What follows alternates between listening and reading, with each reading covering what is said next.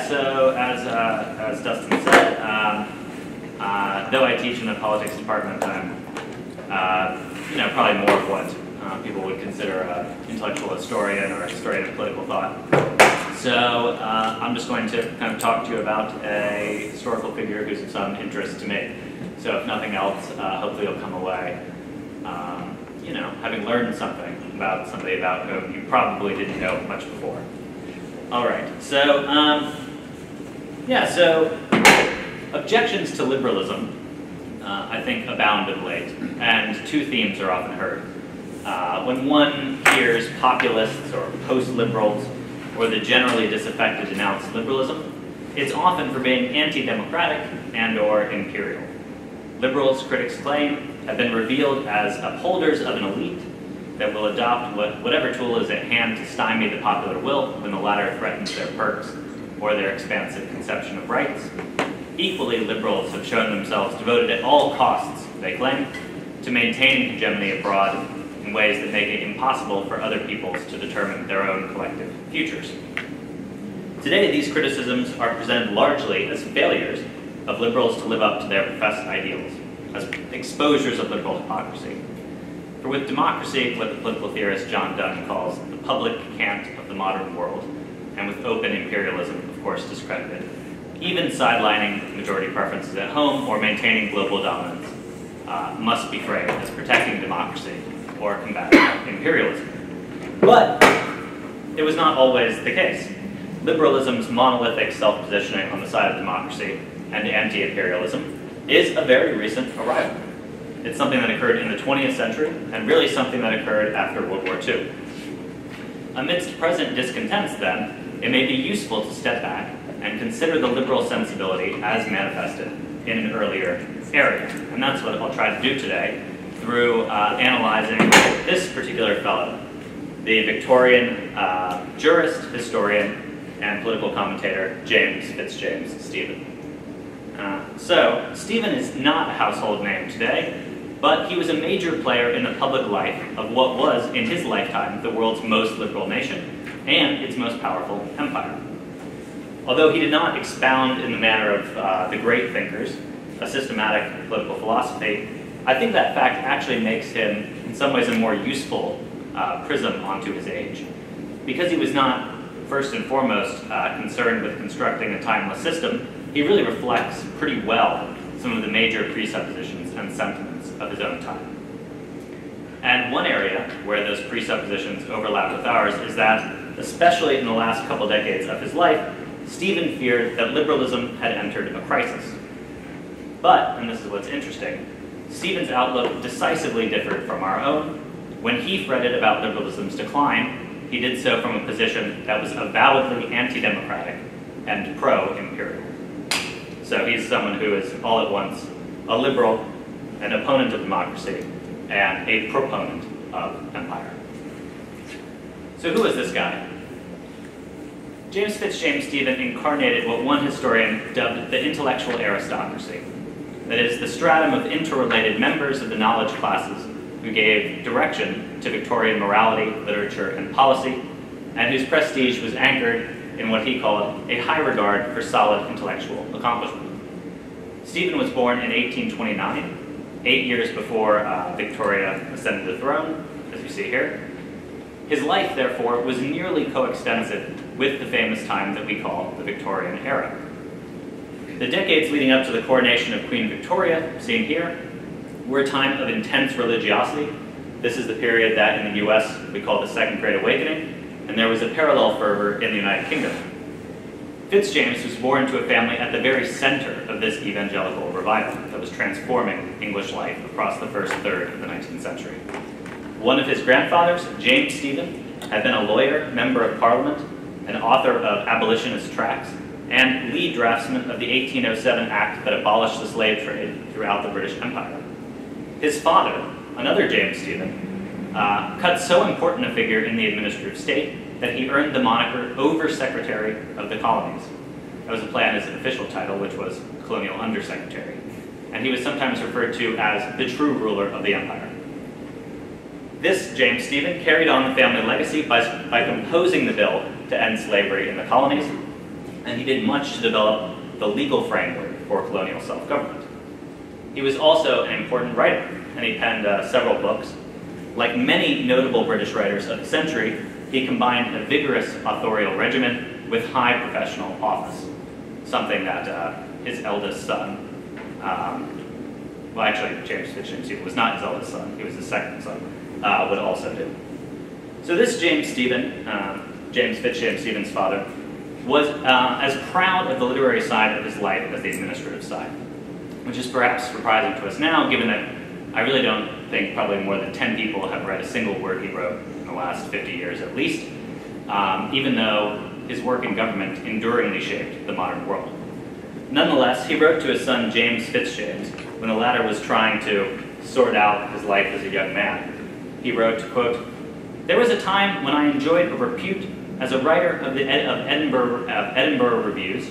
This was a journal associated with the Whig Party, what we would now call moderate liberalism, and probably the most influential journal of the day, something like the Atlantic of its time.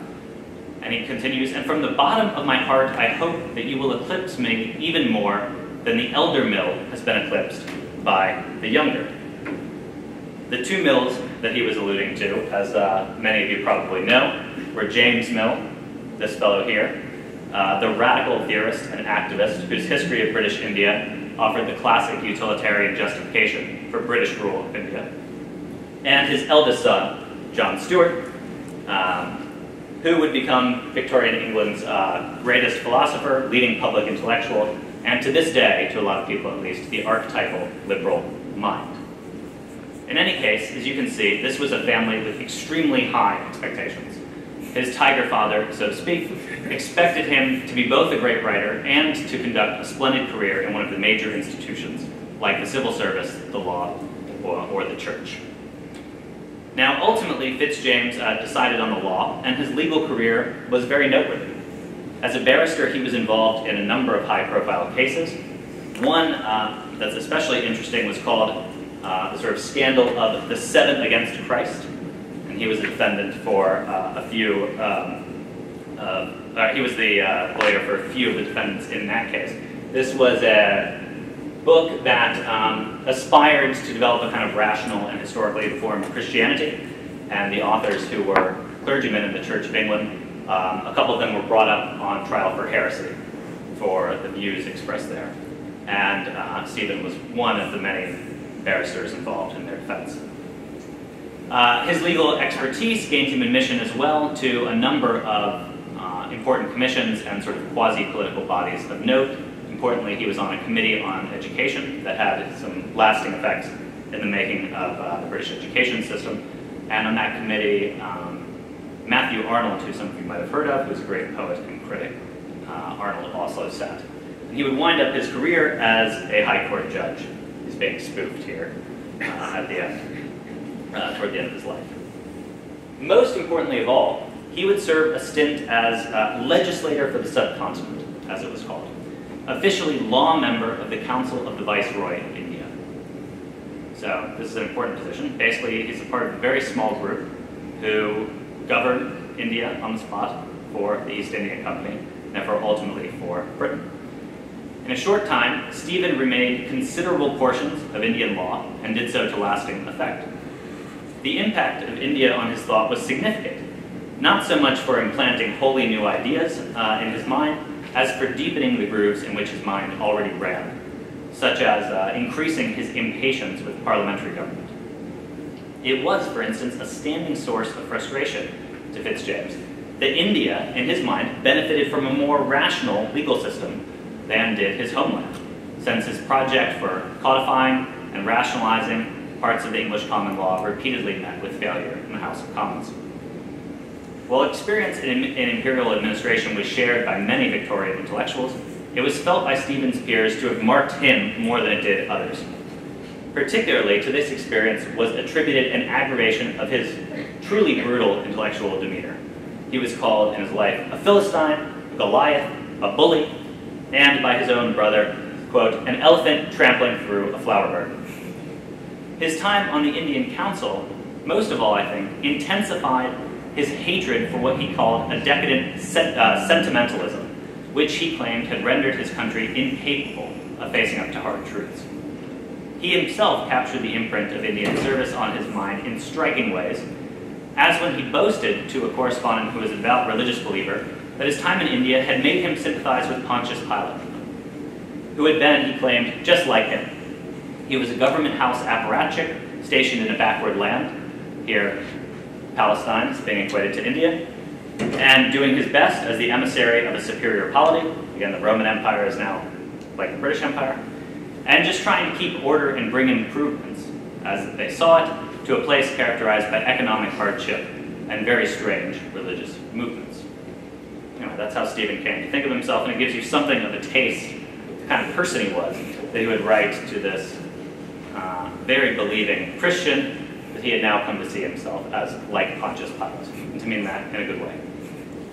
Amazingly, though, for all of that arduous legal work, his father's wish for his son's literary success, I think, was fulfilled.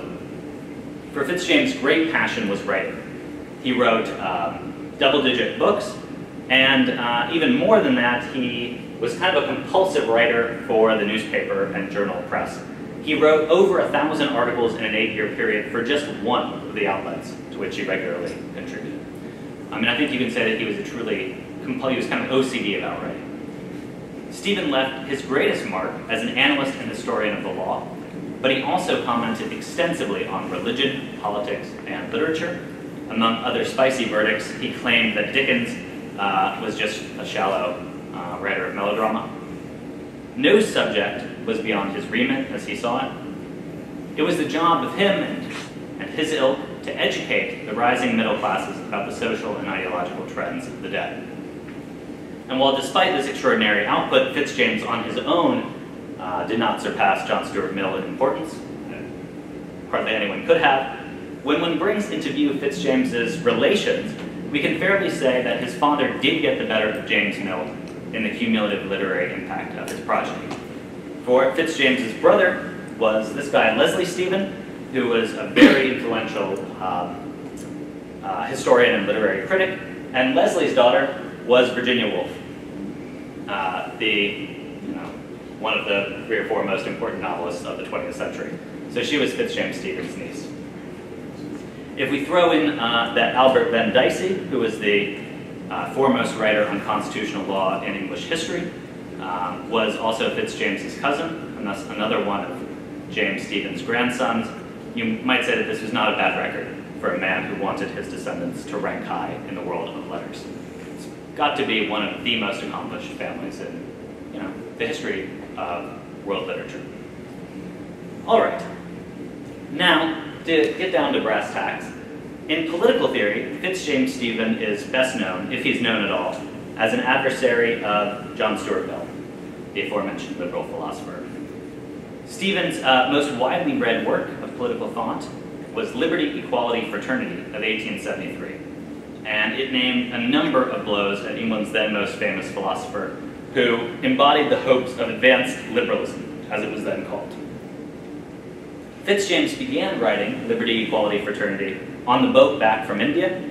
So anxious was he to apply the lessons that he learned there against what he saw as radicals in his own country who had erected the credo of the French Revolution into a religious faith. So anyway, while the book is far less read now than Mill's great works like On Liberty or The Subjection of Women, at the time the book made a considerable splash. It earned praise from many, including Mill's most brilliant successor as a utilitarian philosopher, Henry Sidgwick, who actually claimed that Stephen got the better of Mill in many regards. Less tastefully, one fan joked that Stephen's critique was so powerful that it had literally killed Mill, who died just a few months after this book's publication. It didn't. Mill never responded to Liberty, Equality, Fraternity formally, but from what we can gather from his interlocutors, Mill was not very impressed, and actually Mill died of an infection he got from hiking in foul weather. But nonetheless, the chronology lent itself to some mean-spirited remarks. That's really cancel culture for you, if you want to say. All right. Because Stephen authored this sort of vigorous rebuttal to Mill, scholars have, insofar as they've attended to Stephen, have placed him in the conservative camp.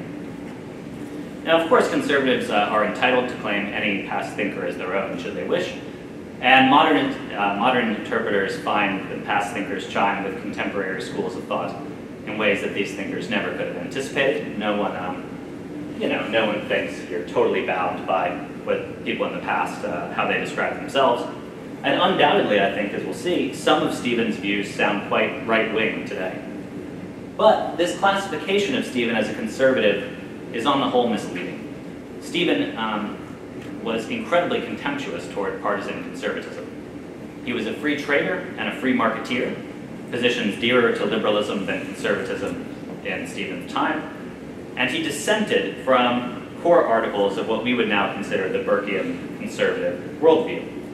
For example, Stephen did not see prejudice as a source of embedded wisdom. He did not value tradition or inherited custom as such. He did not believe the landed nobility was a specially beneficent class. He was ambivalent about the political effects of organized religion, and by the end of his life he was openly skeptical of the social and moral value of Christianity. And Stephen was favorable to the French Revolution on the grounds that the Ancien regime, which had existed before the Revolution, was genuinely oppressive to all but the privileged classes. So all of this stuff that we often associate with conservatism, at least through Burke, an emphasis on the non-rational sources of allegiance, a desire to sanctify civil society, to quote Burke, to guard an aesthetic attachment grounded in the loveliness of the country and an esteem for persons who could embody institutions, this is Burke speaking, so as to create in us love, veneration, and admiration. All of this stuff that Burke made central to the idea of a gentlemanly and chivalrous aristocratic order, Stephen had no time for any of that. And in this, in fact, his master was much more Jeremy Bentham, which some of you may know, the eccentric, curmudgeonly philosopher-reformer who had sought to amend every single aspect of social life in accordance with the standard of utility. And Fitzjames Stephen thought of himself in that vein, as a defender of what he called the hard, old utilitarian point of view against indulgent and emotional movements that he thought were gaining steam. In short, we see in Stephen the sort of self-confident ratiocination of the professional and the administrator, and not the reverent regard for a consecrated order of the temperamental conservative. Indeed, Stephen was considered, and considered himself to belong, as I gestured at before, within the liberal mainstream. Upon returning from India, he stood unsuccessfully for Parliament as a liberal. This candidacy occurred pregnantly in the same year he launched the first effective attack on Mill's pontifical authority, as one of Mill's disciples put it. And this conjunction, I think, can sometimes confuse us, because modern readers sort of refuse to take seriously Stephen's professions that even if he attacked John Stuart Mill, nonetheless he was, as he said on the live questions of the day, fully in accord with the practice of modern liberals. That's what Stephen said. He only objected to some of their underlying assumptions and impulses, especially those that he saw motivating a more extreme elements of the liberal coalition. Liberalism was a word, he wrote in the 1860s, which has had so great a charm for a whole generation, himself included. Later in life, he became increasingly, this is in the 1880s, increasingly sort of disgusted with organized liberalism. Nonetheless, he conceived of the distancing from the sort of institutional liberal party. He conceived of it as him staying true to the liberalism of his youth. He had not changed, he claimed, but liberalism had been taken over by, quote, Jacobins and socialists. By the time of his death in 1894, his pessimism about the prospects for British political culture had become truly overwhelming. Anyway, Stephen, as one French translator put it, had, quote, a very liberal mind, possessed of modern ideas, but one that recoiled at the difficulty and danger of attempts at unlimited and absolute extension of the ideas of liberty, equality, fraternity. So Stephen's, liberalism did not involve what was seen as the excesses of that French revolutionary credo, but it did involve certain specific articles that are still important to liberalism all the way through its history, such as the possession of private property, protection of private property, rationalization of the legal and administrative system, and equality before the law. which, as we'll see, to Stephen and to many other liberals of the time, implied nothing about having equal votes. It was also, though, and most generally, I think, for Stephen, liberalism was a commitment to the application of reason to politics for the sake of moderate reform. And as a result, it was a commitment to the leadership of that social group which was most reasonable, namely knowledge workers and professionals, like himself. So technocracy is a word, a coinage from a couple of generations later, but Stephen, I think we can say, identified true liberalism, as he called it, with the idea that that word now conveys, and he accepted without compunction the sociologically inegalitarian implications about the distribution of power that would follow from that. As Stephen put it, we're going to start to quote from him quite a bit to give you a sort of flavor for him. You'll see that he has a very direct style. As Stephen put it, quote, "Those only are entitled to the description of liberals who recognize the claims of thought and learning, and of those enlarged views of men and institutions which are derived from them, to a permanent, predominating influence in all the great affairs of life."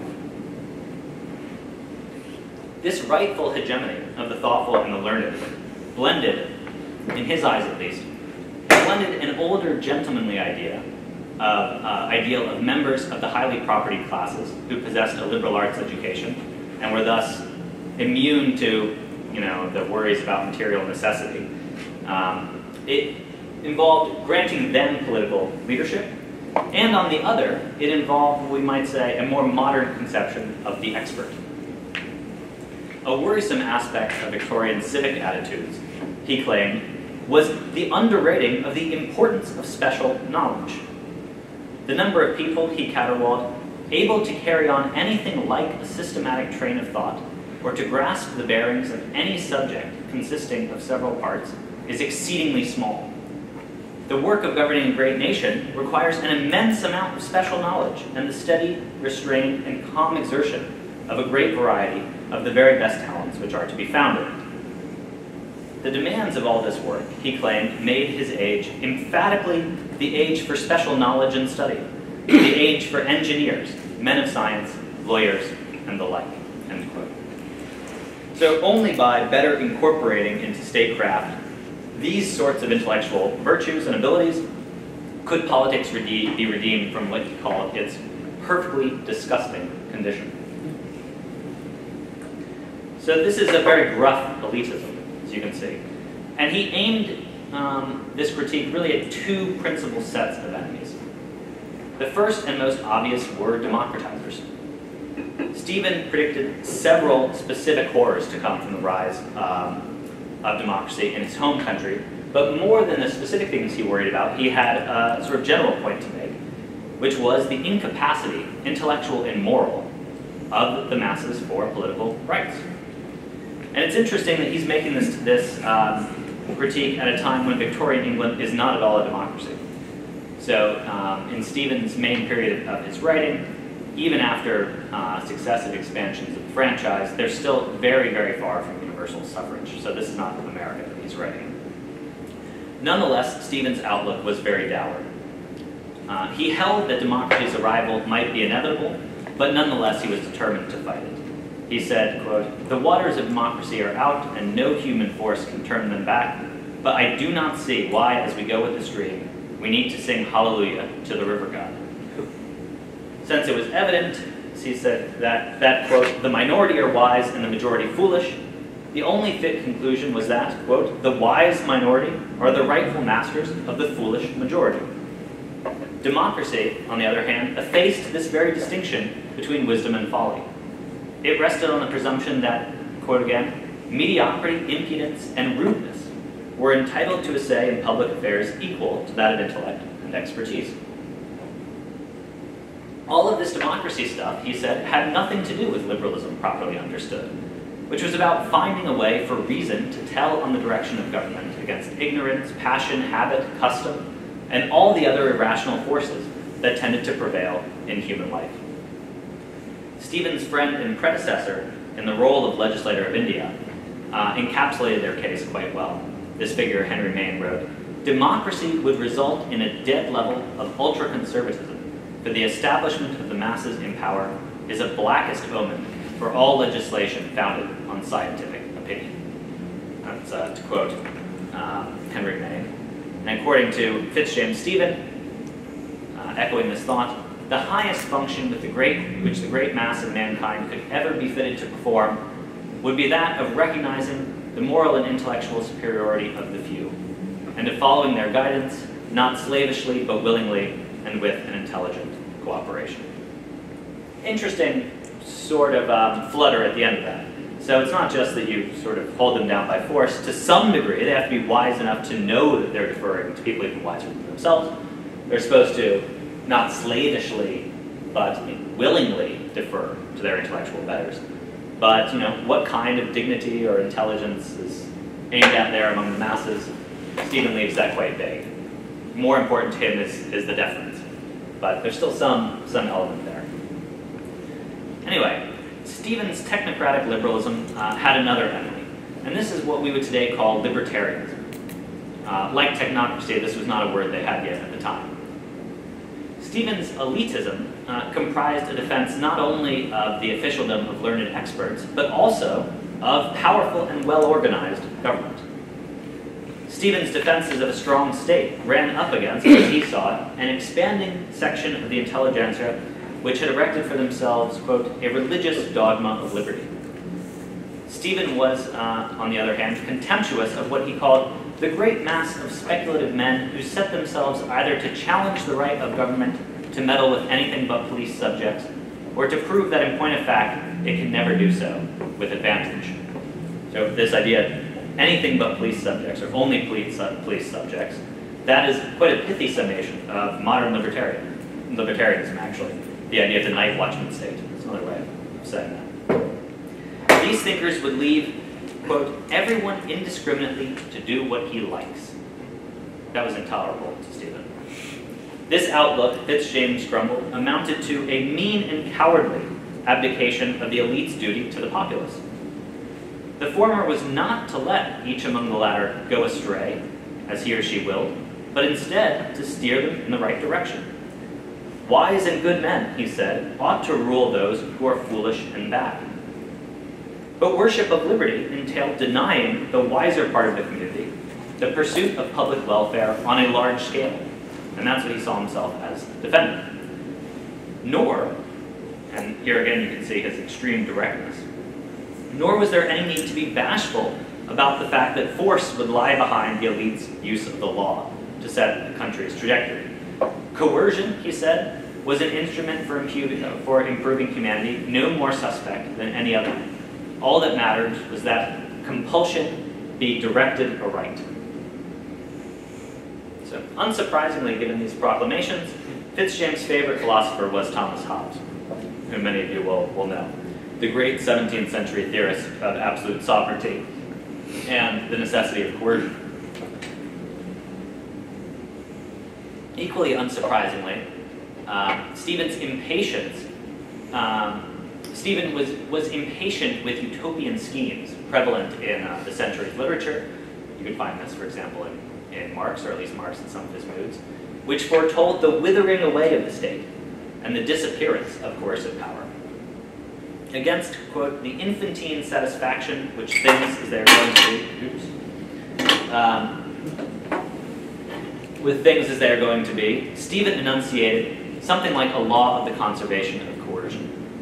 The historical record, he argued, revealed no decline in the relevance of coercion to political life, nor did it support the thesis that coercion was more necessary to backward states of society, as Mill called them in On Liberty, than to advanced modern states. To quote again, President Lincoln attained his objects by the use of a degree of force which would have crushed Charlemagne and his peers like so many eggshells. No great improvement, the spread of Christianity, the Reformation, the French Revolution, these were some on which Stephen spent a lot of time. None of these had been accomplished and consolidated without enormous force. So Stephen's outbursts at John Stuart Mill were largely driven by his sense that Mill had offered aid and comfort to a pathological libertarian streak in the national culture. In terms of policy, Mill was not a libertarian. But Stephen thought Mill avoided being so only by ignoring the clear implications of his own theory. For Mill's On Liberty, as again many of you will know if you read it, Mill's On Liberty famously defended the very simple principle that society was justified in interfering with individuals only to prevent harm to others. But state action, even the most innocuous sort like repairing infrastructure, is funded by taxes. And is not taxation interference, said Stephen. And indeed, a very invasive form. To quote Stephen, to force an unwilling person to contribute to the support of the British Museum is as distinct a violation of Mr. Mill's principle as religious persecution. The difference between paying a single shilling of public money to a single school in which any opinion is taught, of which any single taxpayer disapproves, he continued, and the maintenance of the Spanish Inquisition is just a matter of degree. Consequently, On Liberty fed into an attack on all government whatever. So for Stephen, what a lot of people still assign as a sacred text of liberalism was simply a recipe for anarchy. And that's why he attacked it so forthrightly. So, to continue a little bit more here. Today, especially for Americans, I think, liberalism is associated with the separation of church and state. But in mid-19th century Britain, institutional liberalism was divided on this matter. Not everyone thought that. And Stephen sided with those who defended church establishments. Importantly, he remained a defender of church establishments even as he lost his own religious faith. And he did so because he placed such a high value on the visible way in which the existence of a state church sent the message that there was no fixed limit to government action. A religious establishment was a potent symbol that, as Edmund Burke put it, quote, the state ought not to be considered as nothing better than a partnership agreement in a trade of pepper and coffee, calico or tobacco, or some other such low concern, but was rather a partnership in every virtue and in all perfection. That's Burke there. Stephen's way of putting it was as follows. The division between church and state, the maximum of a free church in a free state, will mean that men in their political capacity are to have no opinions upon the topics which interest them most deeply. And on the other hand, that men of the speculative turn are never to try to reduce their speculations to practice on a large scale by making or attempting to make them the basis of legislation. Insofar as this principle is accepted, he continued, the state will be degraded and reduced to mere police functions. Again, the horror of utilitarianism, or of libertarianism there for him. Making matters worse, he said, a state degraded in this way would leave individuals prey to the illiberal pressures that powerful associations could exert. By attacking the state and diminishing its range of activity, misguided liberals softened the ground for their enemies, he claimed. This is a characteristic quote of his. Associations of various kinds will take its place and push it to one side, and completely new forms of society may be the result. Mormonism is one illustration of this. Europeans at the time were very interested in the phenomenon of Mormonism, which also makes an appearance in On Liberty, if you've read that. But the strong tendency which has shown itself on many occasions, both in France and America, on the part of enthusiastic persons to try experiments in living, by erecting some entirely new form of society, has supplied many minor illustrations of this principle.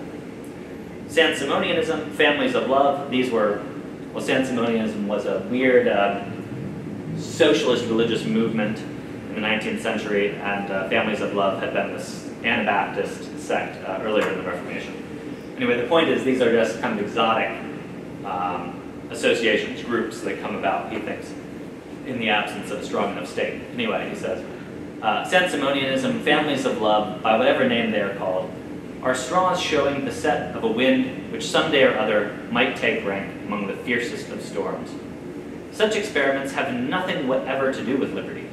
They are embryo governments, little states, which in course of time may well come to be dangerous antagonists of the old one. So if radicals assailed the prerogatives of government for the sake of staying neutral on the greatest questions and thereby expanding citizens' sphere of liberty, the vacuum, Stephen claimed, would be filled by private organizations that were not wary about pushing a positive moral vision, even by means of intimidation and oppression. What was needed instead, he claimed, was for the best and the brightest to own up to the fact that it was, quote, simply impossible that legislation should be really neutral, and to admit that governments, as he said, ought to take the responsibility of acting upon such principles, religious, political, and moral, as they may from time to time regard as most likely to be true. The only route to any liberty worth speaking of, let alone to more primordial goods like ordinance and public safety, classic Hobbesian goods, involved ignoring liberty fanatics. This is one of his basic messages. As he put it in another passage, which I'll put up, which is quite soaring, also illustrates this point of view. And what's notable to us is that this passage is actually sparked by his detestation of boycotting, which is a term that had just been coined in these exact years, as a way of describing the organized and often violent direct action by Irish radicals. So boycotting has, anyway, this is in an essay called, I can't remember exactly, On the Phenomenon of Boycotting or something like that, on the suppression of boycotting. And boycotting has, as I say, just been coined. We now take this word for granted. Anyway, Stephen says, liberty is usually regarded as good, and oppression as bad. But it is not till after the formation of a reasonably good system of government that it is possible to give any intelligible definitions of liberty and oppression.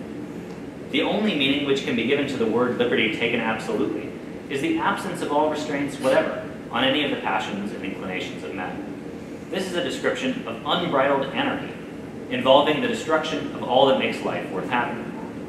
If, therefore, liberty is to be spoken of as a blessing and object of rational desire, it must mean absence from all artificial interferences with speech or action of any kind, except those imposed by a system of such laws as are above shortly described. But this cannot exist if other powers besides the law impose artificial restraints on conduct. Liberty considered as a blessing thus presupposes an established government, a system of coercive laws which preserves each man from the oppressions which others might otherwise exercise upon him. It seems to me to follow that every man who has the smallest regard for the reasonable liberty of himself and his neighbors, the least appreciation of the benefits of a well-organized society, and of the infinite miseries of anarchy. In a word, every reasonable man and good citizen ought to feel in the strongest way that there should be no law but law, that the established authorities should be its prophets, and that the usurpation of the functions of government should be recognized in their true light as acts of social war. So, you can dwell a little bit on what all that passage says. It's quite a mouthful. But the basic point is, again, that like all other social goods, any liberty worth valuing is dependent on the establishment, the prior establishment, of what he called a powerful, well-organized, and intelligent government. Educated people directing the apparatus of coercion according to the best evidence and with the insight of specialists, anything but this, he claimed, was just reactionary idiocy or the anarchy of the state of nature. All right, I'll pick it up a little bit here. There are a few more points I want to get. That's the basis of Stephen's elitism, you might say, and of his anti-libertarianism. Now, one of the things that's quite interesting is that Stephen was unafraid to connect this ideal of strong technocracy to imperial rule. His commitment to the empire hardens his opposition to libertarians and democratizers, and it did so for two main reasons. First, he claimed, those who supported the empire abroad but were sympathetic to liberty, equality, and fraternity at home had to give an account of why the two spheres, domestic and imperial, should be regulated on such different principles. The answer commonly given, including by Mill himself, was to delineate a threshold of societal development above which coercion only to prevent the individual from harming others was admissible, but below which civilizing despotism by a foreign power was thought appropriate. Primitive peoples, as they called it, primitive peoples unfit for public deliberation and the rule of law fell below the line, Mill claimed, but advanced societies like Britain were above it. This is some of the infamous passages at the start of On Liberty, if you've read it, where Mill says, "Nothing I'm about to say on liberty means I'm not in favor of the British Empire abroad." Stephen rejected this attempt to draw a boundary between the faraway lands of the empire on the one hand, and the metropole and places like it on the other. If it was right for the British, being more highly developed, to, quote, rule over the Hindus, why then may not educated men coerce the ignorant at home? What is there in the character of a very commonplace ignorant peasant or petty shopkeeper in these days which makes him a less fit subject for coercion on Mr. Mill's principles? So long as the upper classes remained wiser than the general population, the British Constitution ought, he claimed, to approximate the imperial government of India.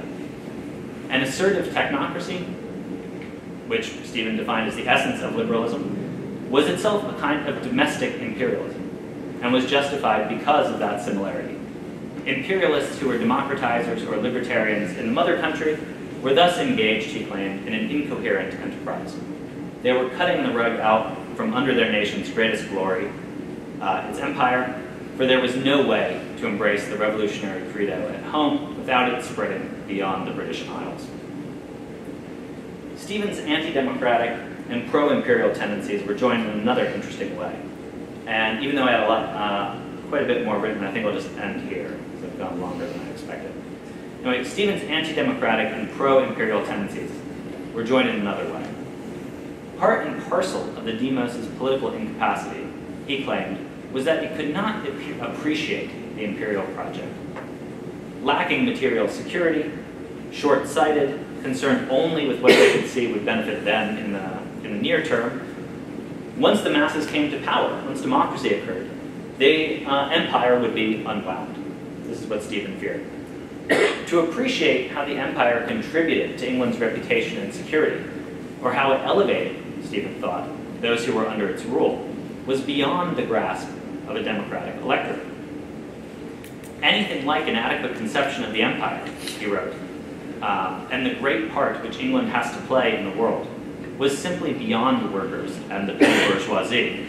Stephen was especially scornful of shopkeepers, whom democracy would make the predominant political force. These demographics would see governing India firmly and wisely, as he wanted to do, merely as a drain on their pocketbooks. He called this a mean and liberal outlook that would not permit the new democracy to care about expanding the welfare of alien-seeming peoples halfway around the world. So Stephen was petrified that the populace would overturn the liberal imperial order, that he believed was improving the life chances of millions and extending law and justice to new regions of the world. And so yeah, as I said, I was going to say a bit about what Stephen thought about free speech, but I think I'll just end there. What you have at least is something of the taste for this figure who is a liberal. You know, he stands for the Liberal Party. He's also openly and virulently anti-democratic, and openly and virulently pro-imperial. And I think that's just a kind of interesting, interesting sequence of views to think about in the context of our own crisis of liberalism, as some call it, and in light of some of the more stark critiques of liberalism that you see nowadays coming from certain quarters. So we'll just stop there. Thanks.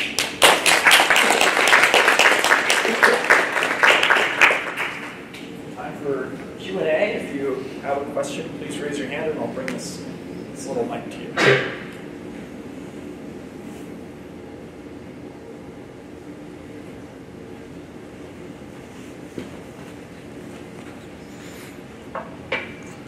Thanks, Greg. I think I just have two questions. One is just very simple. According to Stephen, the knowers ought to rule.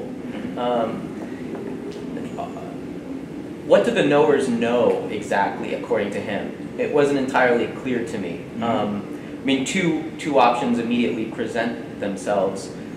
The knowers could know what's good and just, and that would lend them authority, or they could know abstruse technical matters of some sort or other.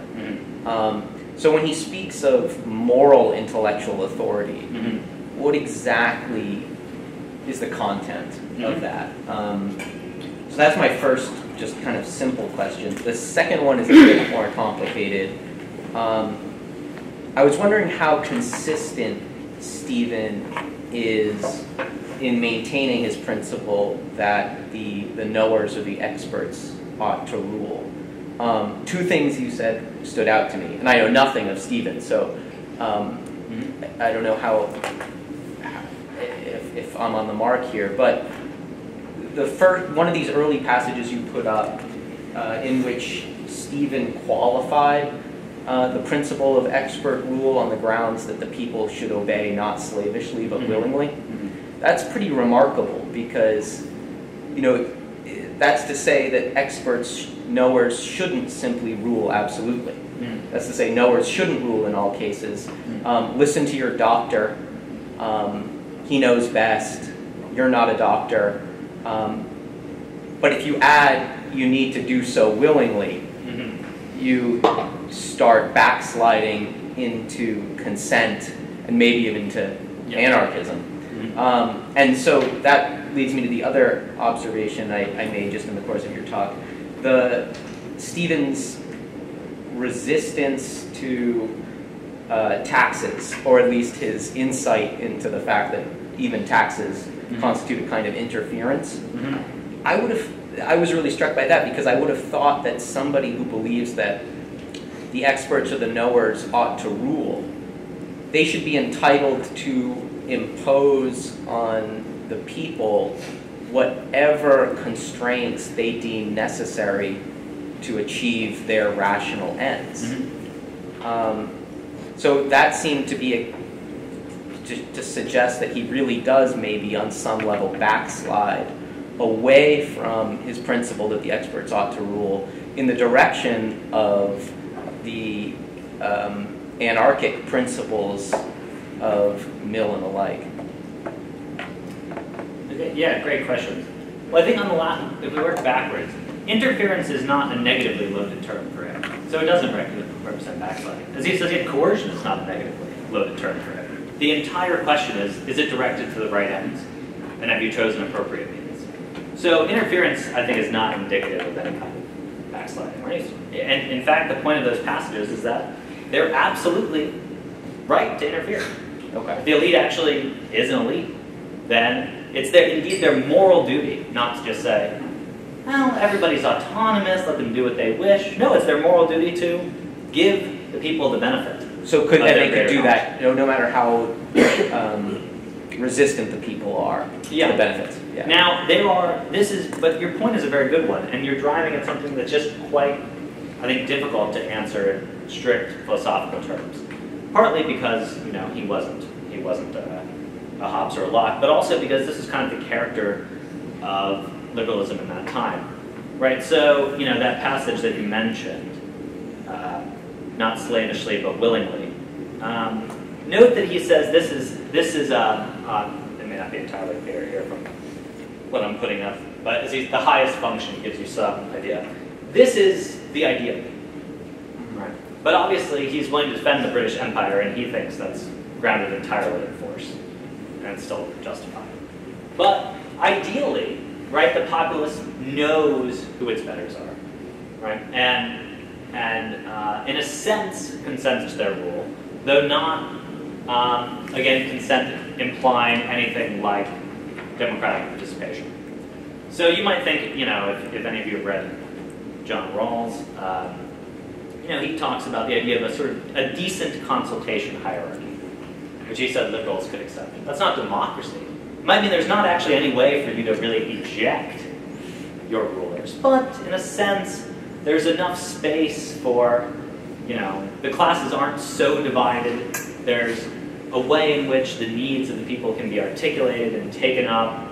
People have a sense that those above them are right to be above them, that they've earned it in some respect. They demonstrate a fitness for it. And Rawls says that could be a kind of decent society, one that liberals should respect. And I think that's actually a lot of what Stephen is getting at here. The idea that there is, ideally, technocracy for Stephen would not involve constantly stamping the boot in somebody. Now, getting all the way to your question about what do the knowers know. So part of it, your point about kind of, do they know, do they have the correct values, or are they just technical experts? The answer is that Stephen definitely waffles. Now, one thing I was going to get to is that he doesn't think, he actually has a kind of existentialism about him when it comes to values. Right, so, and it is for this reason that even as he's against democracy, he's very much in favor of freedom of speech, because he believes that value conflicts need to be played out openly. And that indeed one of the great achievements of the Hobbesian state is to permit free speech, because intolerance is a kind of natural impulse we have. People want to go to war against those who disagree with them, and you need an incredibly strong state to suppress that, and instead allow value conflicts to play out via dialogue, and not via kind of just warfare. So, that's, and indeed he has a kind of belligerent warlike side that you might, or agonistic side you might say, that indeed sees that as very good, that this is the way value conflicts play out, and thinks that if we just agreed on everything, life would almost not be worth living.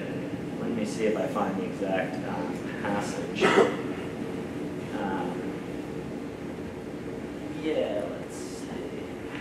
As he says, yes, struggles in different shapes are inseparable from life itself, so long as men are interested in one another's proceedings.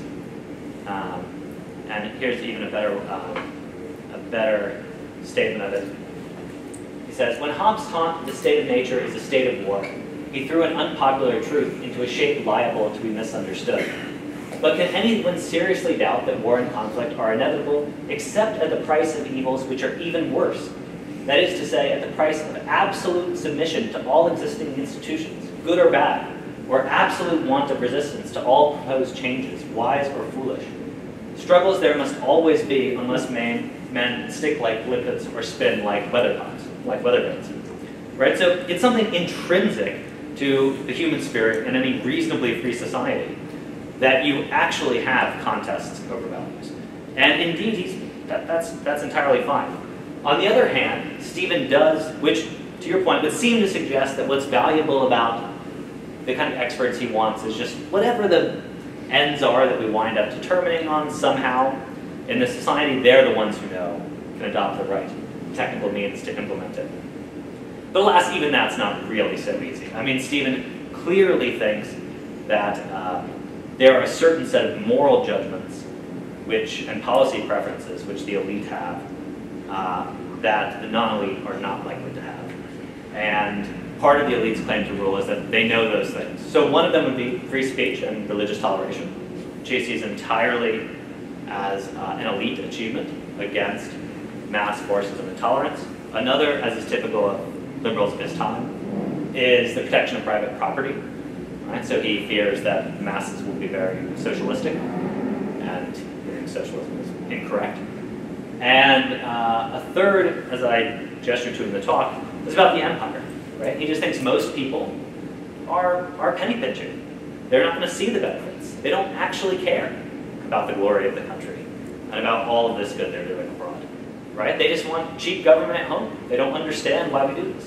And so there are clear ways in which he actually does, believe that the liberal elite at this time has the right values.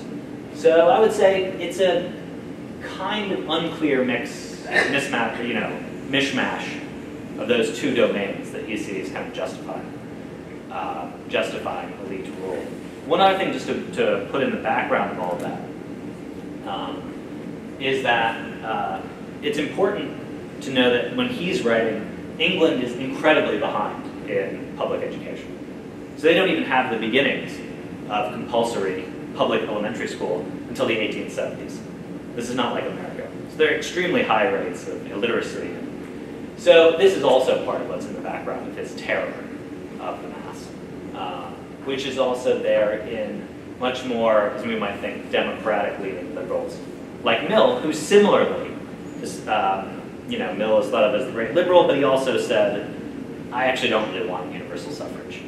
Not right now. It's, too frightening. They don't know what they're doing. Education has to precede universal suffrage. And did this interesting song and dance about how you can get some popular participation. Mill wanted more of it than Stephen did. But they're both still in this loose game where you want to protect liberal freedoms, and you want some amount of broad, broad buy-in to the political system. That's what makes your society a representative government. But on the other hand, they are afraid of the rise of mass society. Yeah, I don't want to hog the time, but I am the ruler, if not the knower. But this new passage was just very interesting. You said that he was a Hobbesian. He admired Hobbes greatly, and this passage, though, is sort of interesting because it suggests that he, at least based on this passage alone, he deviates from Hobbes in an important way or two. Would Hobbes say that there are evils worse than war and conflict? That is, worse than the violent death you'd suffer in the course of war and conflict. Mm-hmm. Hobbes looked forward to peace. And he did look forward, I think, to an end of war based on difference of opinion and glory, or vainglory. So, would you say, does Stephen not look forward to peace? No, I think Stephen does. The war here is being quite exaggerated. But what he, I think you're right that what he does is, and this is actually kind of a popular move, and not without some ideas, some basis in Hobbes, right? Is that he liberalizes Hobbes in a way. What he wants to say is, look, from out of Hobbes we get a statism that's actually fit for liberalism. And what he's drawing on here is the dominant understanding of Hobbes at the time, which was that Hobbes was what was called an Erastian. Still a term you sometimes hear now, but not as familiar, which was just to say that he asserted the predominance of the state over the church. Okay. And why did Hobbes do that? Well, if you read all the way to the end of Leviathan and other things in his life, it's because Hobbes thought that the church was incredibly intolerant. The only way to break the intolerance of the church was through an incredibly powerful state. And Hobbes hoped that his Leviathan state would in fact permit toleration. Not unlimited, but a considerable degree of toleration. And so you have there the idea, of course Hobbes, you don't have a right to toleration in Hobbes, we shouldn't take this too far. Hobbes does think, you're perfectly right to say, that civil war is the worst of all conceivable ends. Hobbes says sovereignty includes absolutely the right to control the space of opinion. And Stephen sort of agrees with all of that, but then says, yeah, but that's consistent with liberalism. I mean, yeah, of course Hobbes was right that without this massive reservoir of sovereignty, people will just be tearing one another apart. But the magic of a liberal society is that you can have a state that's able, in a way, at least from certain perspectives, to permit disagreements within it. Once everyone understands the state, this is the idea of the Leviathan, stands way above all of them. And so Hobbes hopes that, what you can get out of, or Stephen hopes that what you can get out of Hobbes is actually a recipe for how people who don't necessarily like each other can play out their struggles in a way that's consistent with civil peace. So, for him, Hobbes is, I think, the great liberal philosopher for Stephen, more than Locke, whom Stephen had a lot of criticisms of, actually, because he thought Locke just sort of stipulated out of thin air that religious toleration was required, and that a certain version of separation of church and state was just demanded by justice itself. And Stephen didn't think that was an appropriate way to proceed. Hobbes, on the other hand, he thought, had shown, in fact, a way in which people who might come to diverse judgments could live together under the idea of, underneath the Leviathan, so long as the Leviathan stood over all of them.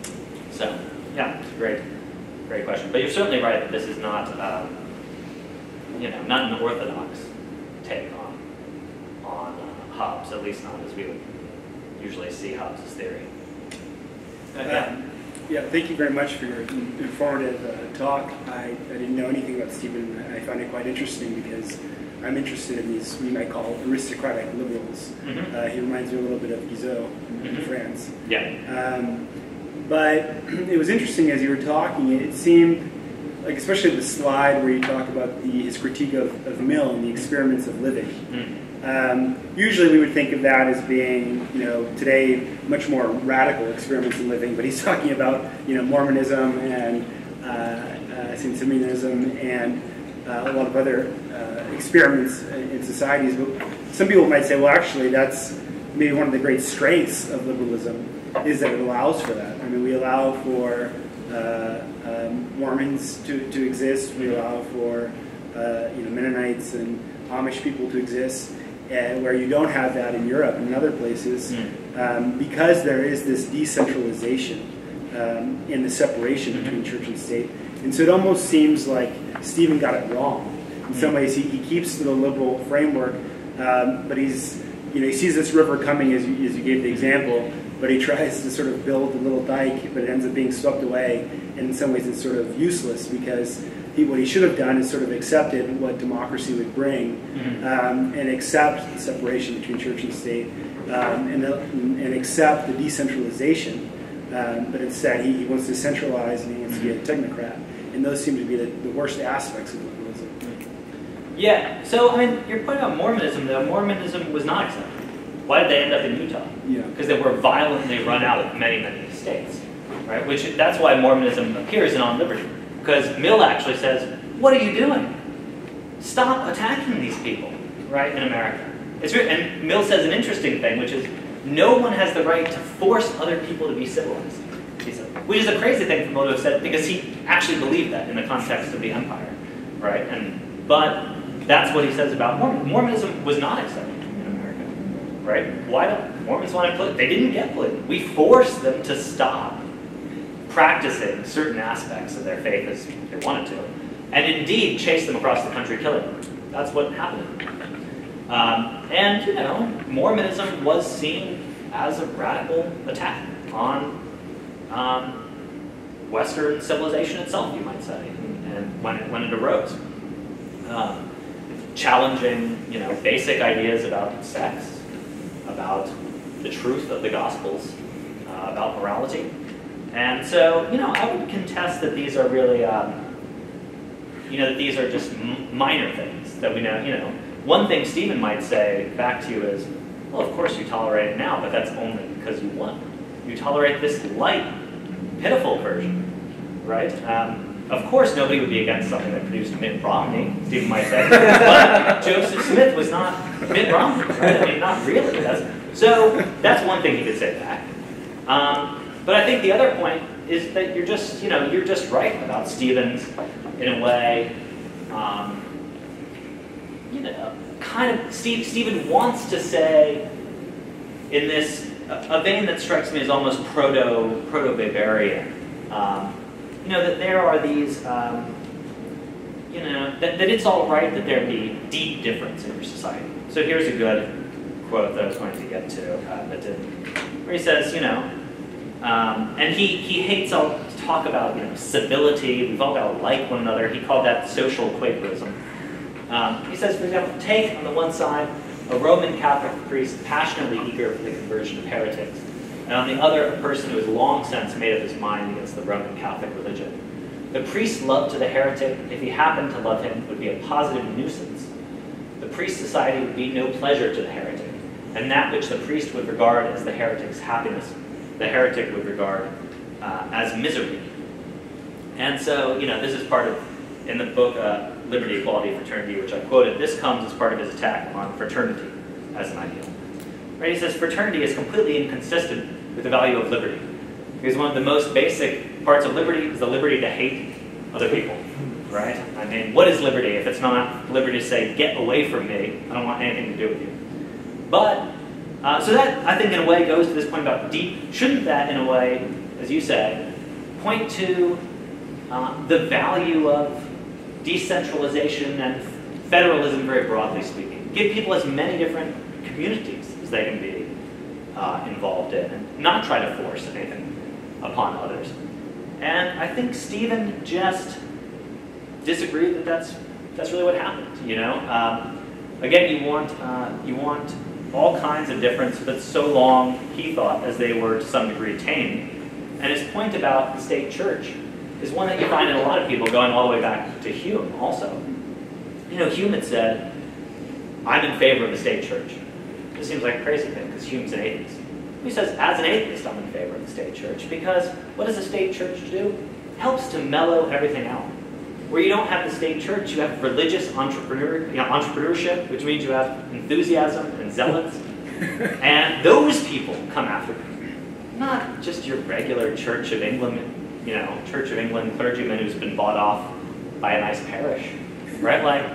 And I think Stephen just thought there are all kinds of aspects of what we would call civil society that are incredibly intolerant, right? And incredibly assertive, and will become violent if you don't know that there's a kind of state that sets certain bounds to what you're able to do. And so, yeah, that's I think me trying to ventriloquize his response in a way, which is not that he would, I think, disagree in all cases with what you might see as the decentralizing and liberty-granting aspects of liberalism. But he would just say that those are secondary. Those come after you've established order, sovereignty, and so on, and they're, to a large degree, prudential judgments. I mean, you figure out how much you can tolerate in different places, which groups are likely to step on others' toes and to make life unbearable. And the only people who can do that are a kind of intelligent elite backed by central government. But I think that's a really good question for bringing out the extraordinarily non-American quality of Stephen's liberalism. And just real quickly on this point about aristocratic liberalism, yeah, it's an interesting, he is like, I think he is very similar to what Alan Kahan and others call the aristocratic liberals. But I think that at least for him and for a lot of people of his ilk, it's a little bit of a misnomer, right? Because the aristocracy for them did not just mean, it wasn't a loose thing, It didn't just mean people with privilege in the very vast way we now understand. They still lived in a time of actual aristocracy, and Stephen was not an aristocrat. He was a member of the professional classes. That was core to his being, For them, I think liberalism was kind of, you might say, the ideology or worldview of the rising professional classes in the bourgeoisie.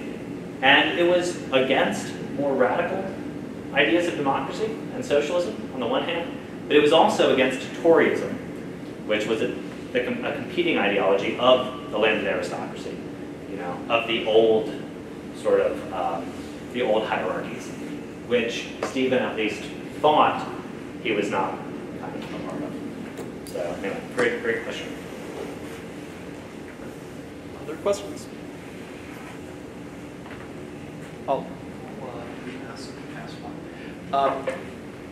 Was Stephen reflective about his motivations as a public-spirited ruler or participant in ruling? And if he was, I'm curious what his reflections on that were, especially given the very low, one might say contemptuous view he held of the ruled and of the best that the ruled ever could be. I mean, is this like, well, they're a wise few and we're living in a terrible madhouse and we've got to corral these people to make sure they don't kill us? And then the question would be, so that they can do what?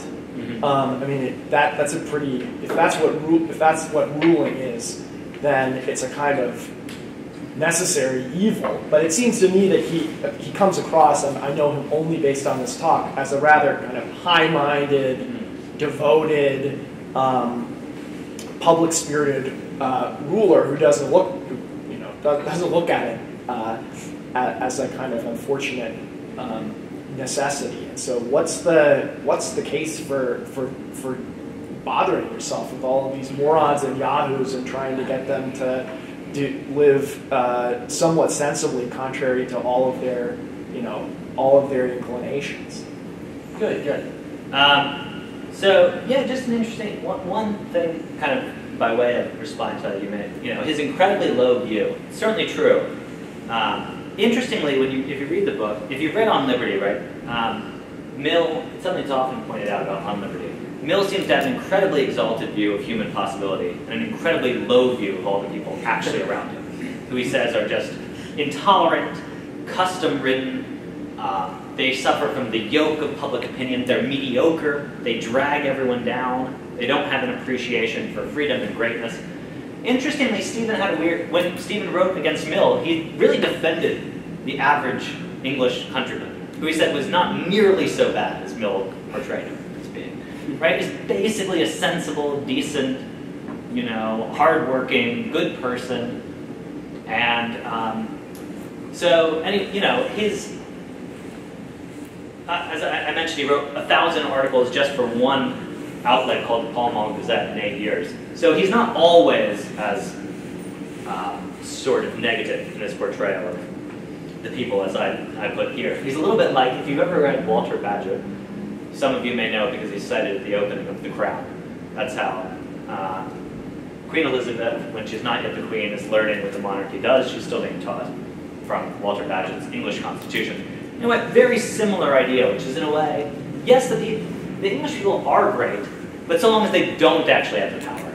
Once they get politicized, once they're actually brought into, once they realize they're the dominant force in political life, once the force of their numbers can be brought to bear electorally, then they're not going to defer and make nice anymore, and you're going to see the full extent of, you know, their kind of ignorance. And that is really what he's thinking about when he's writing these incredibly kind of mean-spirited and demeaning passages. On the point about the reflectiveness, I think I would say, he would just say, you know, well, look, you can, what is the phrase?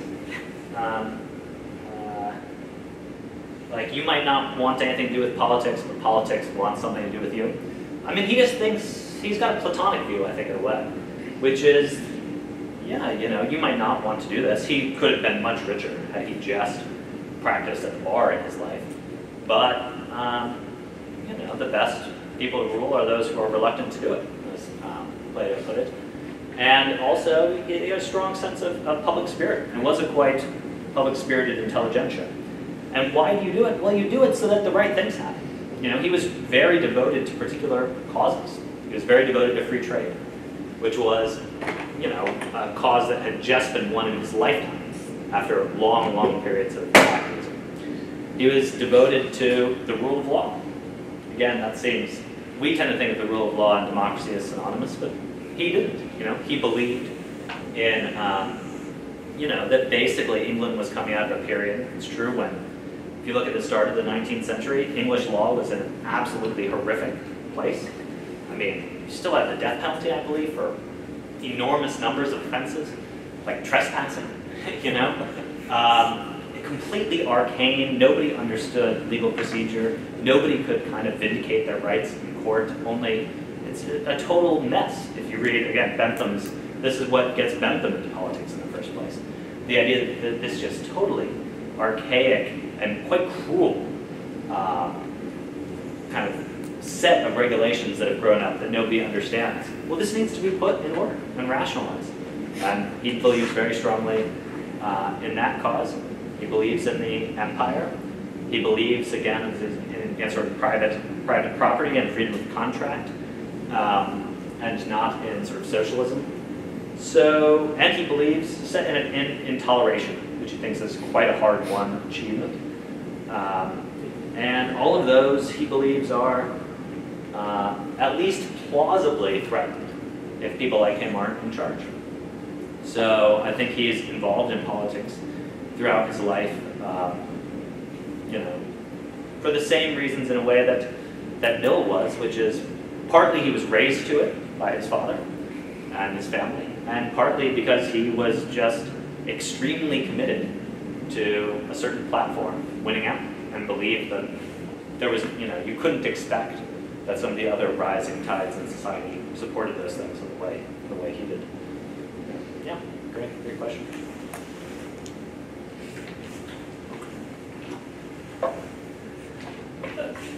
So, Stephen and Mill both, Mill obviously, committed to utilitarian moral principles. Yeah.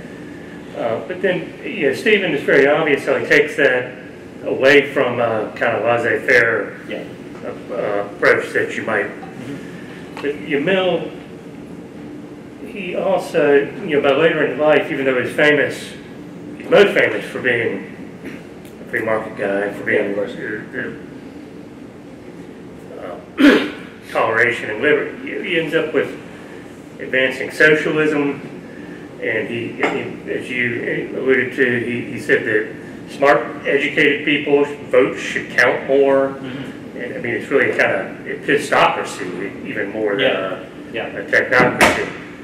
And do you think that, which is actually closer to Stephen than we think, given that they're portrayed as in conflict? Do you think that comes from their utilitarian starting point that they both share, or is there something else going on? Yeah, that's a very deep question. Does it come from? So there's another great quote. I didn't have time to get to, but anyway, it depends. I think what you mean by come from. They I think are quite sincere in both trying to trace all of their commitments back ultimately to a utilitarian logic. Both of them reject any kind of natural rights theory on those grounds. They reject appeals to to revelation. So those are, in that general sense that they believe in consequentialist justifications for public policy. I think are both absolutely sincere and committed to utilitarianism. And as you point out, it's just the case that utilitarianism can go in different directions. The most prominent utilitarian today, my colleague at Princeton, Peter Singer, thinks you should give away 90% of your money and be a vegan and all kinds of other things. And that that's what comes out of utilitarianism, right? So utilitarianism is a method of thinking about and of justifying policy and sort of moral valuations. It doesn't itself stipulate, any one set of things. That will depend on all kinds of intervening principles. So if you have a consequentialist justification that says, that gives a very strong grounding for, what's an example? Yeah, like Stephen's talking about. If you think the empire is actually improving human welfare, then you can justify it perfectly sincerely on utilitarian grounds. And if you don't, you won't. Right? You'll become a kind of utilitarian anti-imperialist.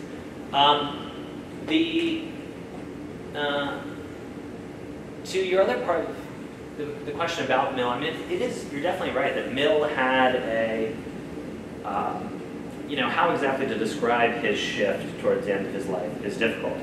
But yeah, Mill definitely was not just an orthodox free market figure, especially by the end of his life, and he was extremely radical about two things, about land and inheritance. So Mill, by the very end of his life, came close to the position of just nationalizing the land.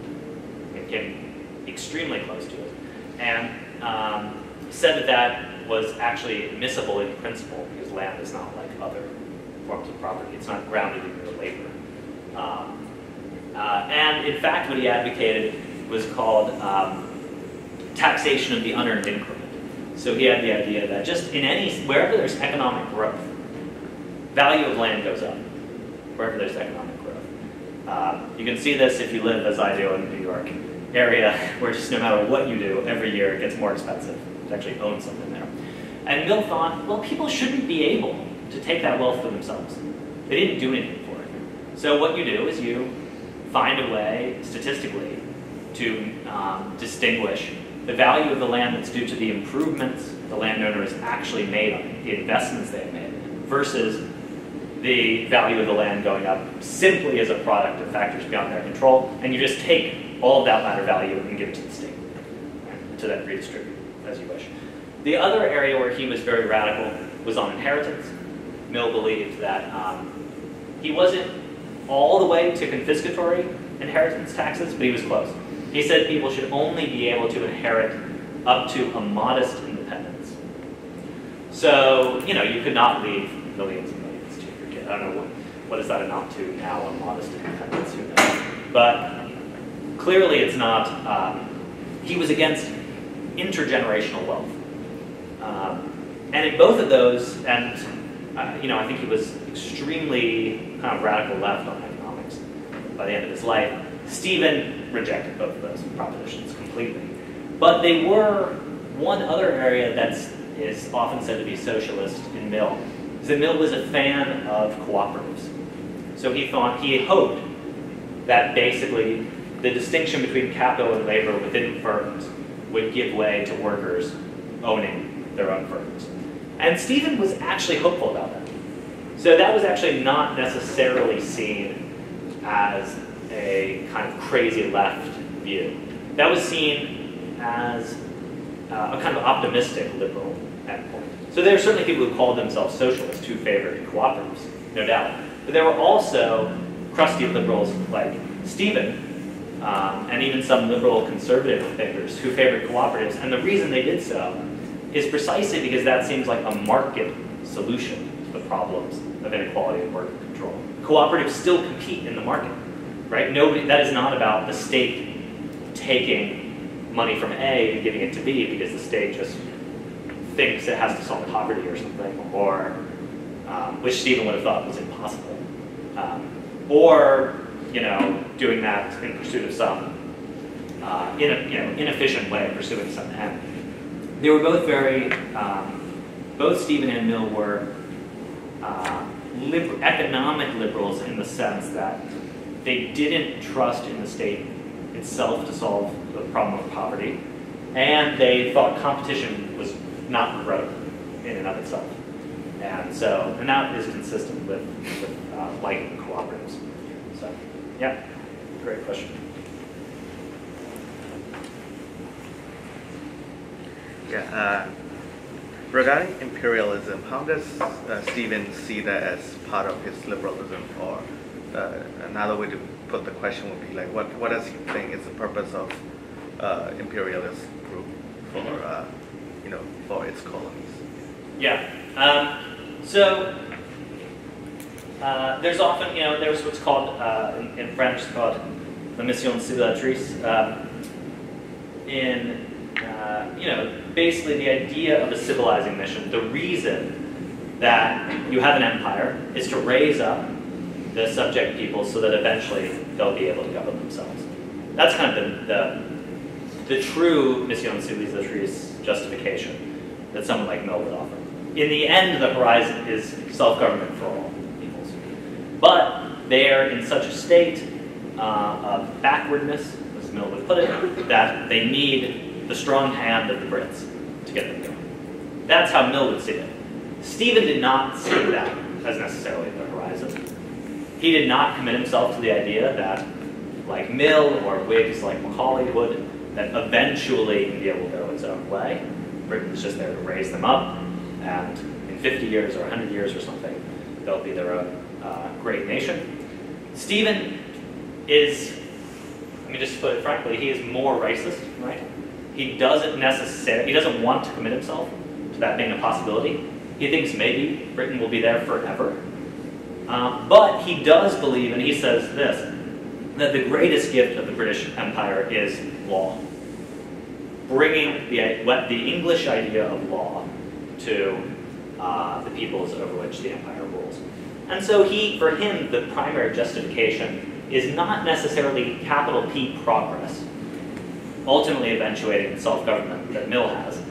It's bringing the rule of law to these countries. And doing it, you're doing it by military force, by occupation. But he still thinks that you're bringing important legal provisions of due process and kind of notions of individual liberties, protection of contract, and all of that to the areas over which he ruled. And that's what he says that law is the greatest thing that England has to give the world. So that's his underlying justification, if you will, for what he thinks he's doing there. And as I think I mentioned, he comes to this weird position where he actually says that the state of the law is much better in India, even than it is in the homeland, because people like him have a free hand there. So he does, and actually a lot of Stephen's innovations are still a part of Indian law. Right? They didn't all go away. It's not the case that when India became independent, they just swept everything off of the law books or anything like that. So Stephen worked especially on the law of evidence. So, you know, when you're brought up on some kind of charge, what rules govern your trial? How do we decide guilt or innocence? Stephen was obsessed with questions like that. And he thought that he'd had a great success there. And that, in fact, you were better off just being an average person in India than in Britain if you found yourself caught up in the web of the law somehow. Because England having a common law system that had never been codified, set in order by good minds like himself, you were just, you know, much more likely to be caught up in some total nonsense mess with no good way out. So that's kind of, you know, a strange feature of his thought. Yeah, needless to say now, I mean, very few people accept Stephen's justification, or Mill's for that matter. I think we'll conclude here, so please join me in thanking Professor Conti for his very interesting talk.